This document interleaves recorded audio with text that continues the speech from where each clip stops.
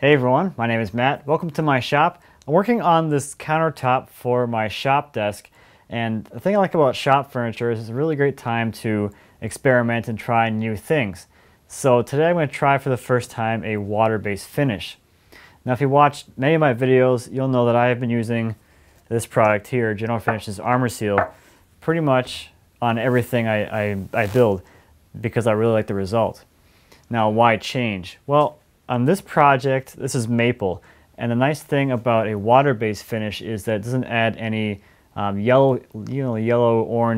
hues to the wood. I want this to stay as white as possible, or as naturally colored as possible. I usually use this, and today I'm going to try this right here. General Finishes High Performance. So I'm going to give that a try. Now, as far as application method goes, that's going to vary a little bit too. What I normally see people do with the water-based finishes is use a foam brush like this one here, and I'm used to using a rag to wipe on the armor seal, so that's going to be a little bit of a change as well. Now there's one other pretty big change, and that is on surface prep. Now I guess the problem, if there really is a problem with the water-based finishes, is that it tends to raise the grain. That's not an issue with oil-based finishes. When you apply the water-based finish, it swells the fibers on the surface and causes them to kind of raise up and makes your once smooth surface rough. So before I got to this point where I'm ready to apply the finish, I first pre-raised the grain. So what that means is I sprayed the whole top down with a light mist of water, kind of wiped it around with a rag, and I left it to dry.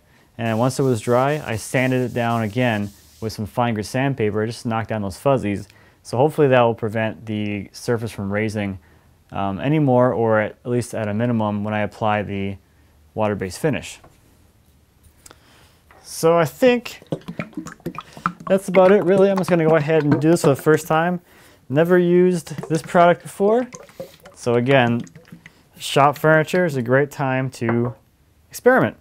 Now one thing I'm really looking forward to with this is the easier cleanup. I mean, it's not like I had a whole lot of cleanup problems with the armor seal because I just used the rag and then threw it away.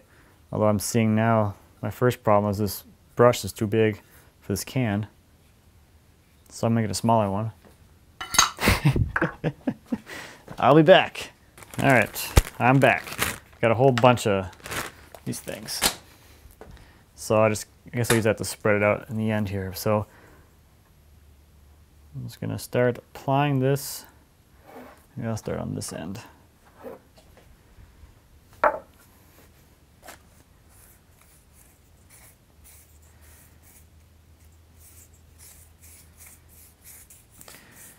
Now I'm already seeing this is not changing the color very much at all. It's a lot less of a color change than when I use an oil-based finish. It is kind of putting a little bit of a yellow hue in if I had to give it any bit of color description, I guess. It is adding a little bit of yellow, but it's not as much orange and deep yellow as an oil-based finish. Now, I can already tell you that I'm not too fond of this foam brush thing. I probably should use a brush for this, but I didn't pick any of those up. This is kind of hard to evenly spread the finish, that's for sure.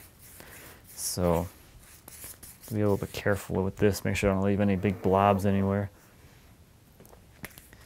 And it does feel like it's kind of going on a little dry.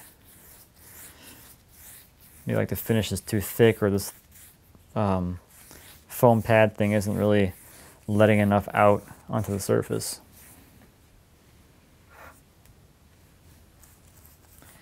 But hey, this is why we experiment, right? So what I was saying before I realized I needed a bigger brush was the cleanup is going to be a little more convenient with this finish because it's water-based, so you can clean it up with water. And for me, it's not really a big of a deal because I didn't really have a whole lot of cleanup to do when I used Armor Seal because I just throw the rag I used away. So cleanup really wasn't an issue for me, so that's not a driving force to get me towards a water-based finish.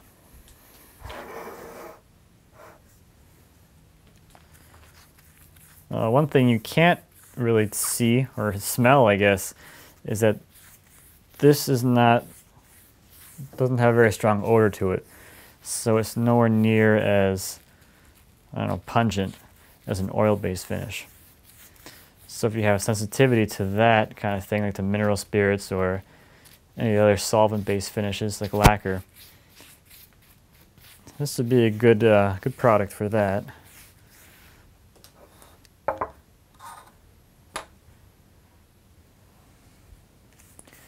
Hopefully this stuff flows out better, because this stuff is pretty streaky with this foam brush thing.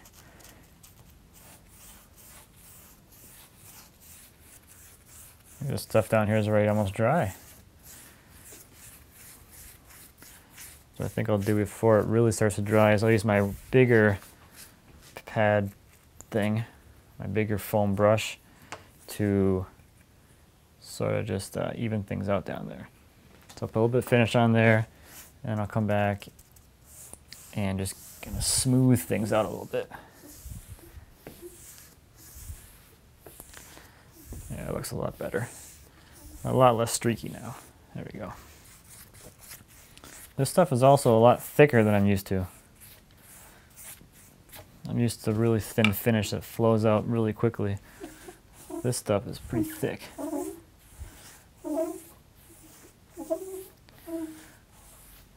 Now the other advantage of a water-based finish is the dry time. It dries faster than an oil-based finish. On the can it says this one should be dry in 2 hours, or dry enough for another coat. And that's a little faster than the oil-based finish, which usually takes maybe 4 hours, 3 to 4 hours to dry enough for a new coat. So that's an advantage for sure if you're trying to get a finish on nice and quick.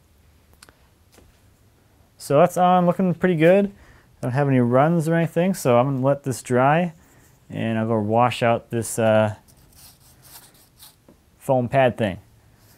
And then we'll see how this first coat turned out. I'm not sure how many coats I'm going to put on this thing, so we shall see. I'll see you back in a little bit. Okay, so this has had plenty of time to dry now, and I'm going to come back and start sanding it smooth again. Now this is pretty rough actually, so I'm not sure like how much more rough it would be if I didn't pre-raise the grain, but this is a lot rougher of a finish on the first coat than an oil-based finish is typically for me.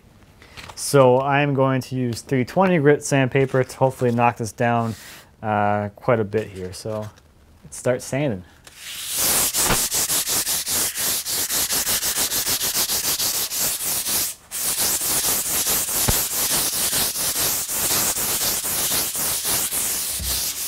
That feels pretty good, and now to get rid of the dust, I'm just going to wet this or damp this rag down with some water real quick, and then just wipe down the wood here, just to pick up the dust. The one thing I'll say about the color is it has whitened up quite a bit, or I guess it's cleared up quite a bit since it's dried. When I put it on last night, there was definitely a lot more of a yellow hue to the wood, and now it's a lot more white. So I think it goes on a little bit yellow, but then dries a lot more clear.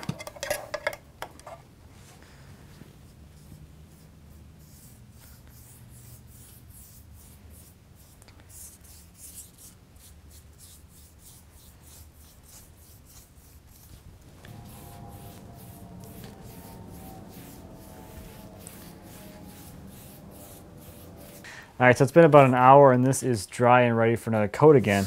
That is definitely an advantage of a water-based finish, is the dry time is so short. So this is 400 grit sandpaper now, and I'll do the same thing again. I'll sand it down, and then wipe off the dust, and then apply my new coat.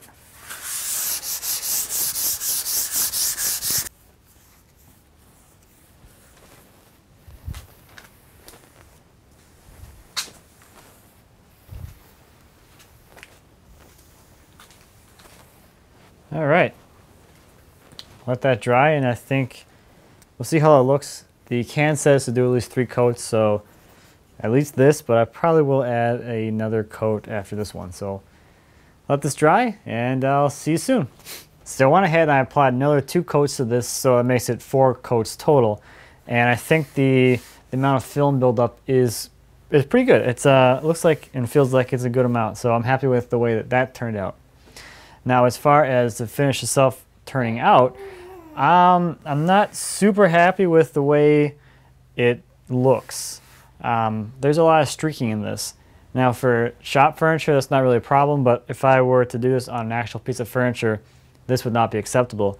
I can see, you know, I didn't use a brush, but I can really see like basically brush marks in here. And I think a lot of that had to do with the size of this piece that I was finishing and the fact that the finish is thicker, it doesn't flow out very well, and the brush itself that I was using, the foam brush, really just didn't do a good job of putting the finish down. So maybe a combination of thinning the finish, using a brush, using some kind of other application method would work well for this finish. Probably spraying would be even better. Now, if you recall back to the beginning of the video where I mentioned the reason why I was using this finish in the first place was for the color. So I thought it'd be really valuable to be able to show you the looks of different woods with an oil-based finish on them and the water-based finish on them. So let's take a look at a few samples. Okay, so first let's take a look at the maple. So this is the maple top with the water-based finish on it. Here is what a natural piece of maple would look like from the same piece. This is an offcut. So this is what no finish on maple would look like. This here is an oil-based finish on maple. So you can see that it has a little bit more of a yellow hue to it. Next up, let's take a look at red oak. I have a few samples here. This is red oak with nothing on it. This is a water-based finish, and this is the oil-based finish. Now this sample here is ash. This is without any finish, water-based, and oil-based. Here's white oak with no finish. This is a water-based finish, and then this is the oil-based. Next up is cherry. Here is cherry with nothing on it. This is the water-based finish, and this one is the oil-based finish. You can see, especially on cherry, it's really dramatic, the difference between the oil-based and the water-based finish. It really brings out a lot more of the reds in the cherry. And then the water-based finish almost looks like there's nothing on it. It looks almost exactly like the bare wood. And last one is walnut. Here is my plain wood sample, or bare wood.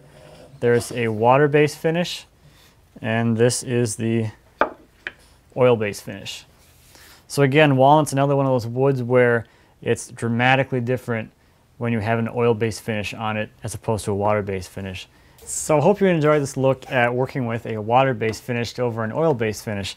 Again, for me, my first time, I thought it was really, I don't know, thought it'd be a really cool idea to do this and show you how it came out for me for the very first time, since I know finishing is one of those topics where you can really, if you do it wrong, you could really screw up your project. So again, shop furniture, great time to practice.